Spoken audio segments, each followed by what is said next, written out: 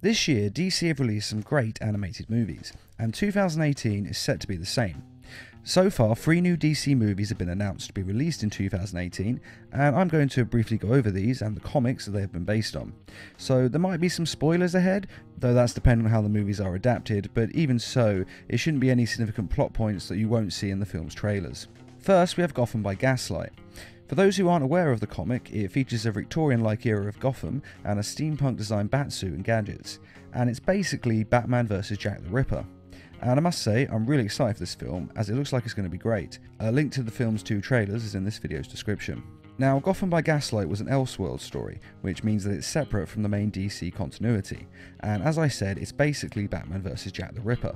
A second part to this story was never really intended, but thanks to the popularity of the first one, they did a separate story about the mayor of Gotham City trying to revitalise Gotham with the World's Fair. And may you select few truly enjoy this special preview of the Gotham World's Fair.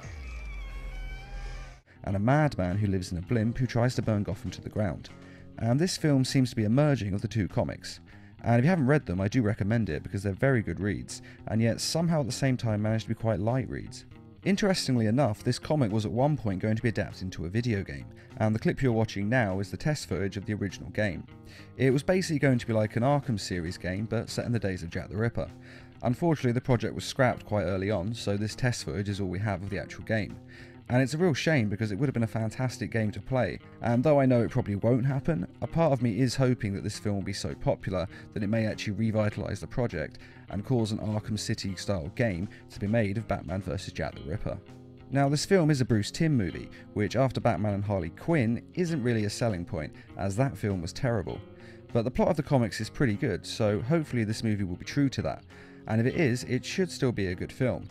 After all, Batman vs Jack the Ripper sounds like a winning formula, and it would be pretty hard to cock up. Unlike most Bruce Timm films, the voice of Batman is not Kevin Conroy. Instead, it is Bruce Greenwood, who has voiced Batman before in both the film Batman Under the Red Hood and the TV show Young Justice. And it's an interesting choice to play Batman. I'm not sure why exactly Kevin Conroy isn't doing it, as he normally stars in Bruce Timm's films as Batman. But I'd say Bruce Greenwood is probably the second best Batman voice there is, and he's certainly a hell of a lot better than the new 52 Batman's voice, so I have no problem with him as Batman. Most likely they are having him play the voice though because the studio is releasing Young Justice soon, and they want to sort of cash in on the fans by having the same voice actor. Now, as I said, the film is set roughly in Victorian days, but all the characters from the current Batman universe will be there, including Dick Grayson and Jason Todd as 2 cut pursers. Ain't that right, Dickie? Name's Jason, remember? Commissioner Gordon as, not surprisingly, the police commissioner, and Selina Kyle, and many more of the Batman universe characters, including of course Batman and Alfred. The exact release date of the film has not yet been announced, but expect this to be available in early 2018. The next confirmed DC released animated film is Suicide Squad: Hell to Pay. Now, this isn't the first animated film to feature the Suicide Squad, as they had a large role in the movie Batman: Assault on Arkham, which was released in 2013. Though that movie is actually set in the Arkham game series universe, meaning it's a separate continuity from this new film, as the new film Suicide Squad: Hell to Pay will be set in the new 52 animated films universe. And incidentally, the animated Suicide Squad film Batman: Assault on Arkham is a hell of a lot better than the live-action Suicide Squad, so if you haven't already seen it, you definitely should check it out. And if you're looking for more Suicide Squad content, then watch the 2nd season of Justice League Unlimited, Episode 4, which is titled Task Force X, as they did a Suicide Squad episode, though under the name Task Force X. Meet Task Force X, which was the original codename for the team in the comics, though I think we can all agree that Suicide Squad is a much better team name. Not much of the plot has been released, but we can expect pretty much the same lineup as the live-action movie. Both Harley Quinn and Deadshot will 100% be in it, and most likely Captain Boomerang and Amanda Waller will be as well. An exact release date hasn't been released yet, but it's set to be released in spring of 2018.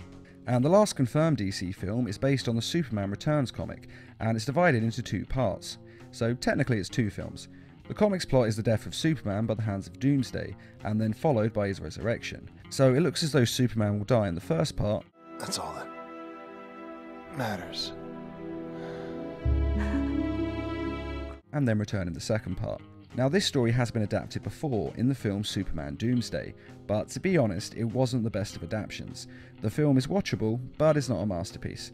hence why they're remaking it. This is actually only the second DC animated movie to be told in 2 parts, the first being The Dark Knight Returns Part 1 and The Dark Knight Returns Part 2, and they were very good movies, so hopefully this 2-part will be just as good. Well, it won't be just as good, The Dark Knight Returns is a masterpiece, but hopefully we'll still end up with something pretty good.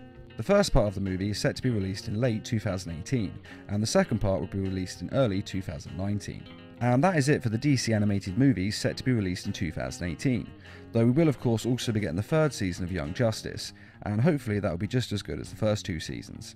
Out of the 3 films, I have to say I'm most looking forward to the Gotham by Gaslight one, as the comic was great, and a film about Batman vs Jack the Ripper sounds like a perfect recipe for success. But what film are you most looking forward to?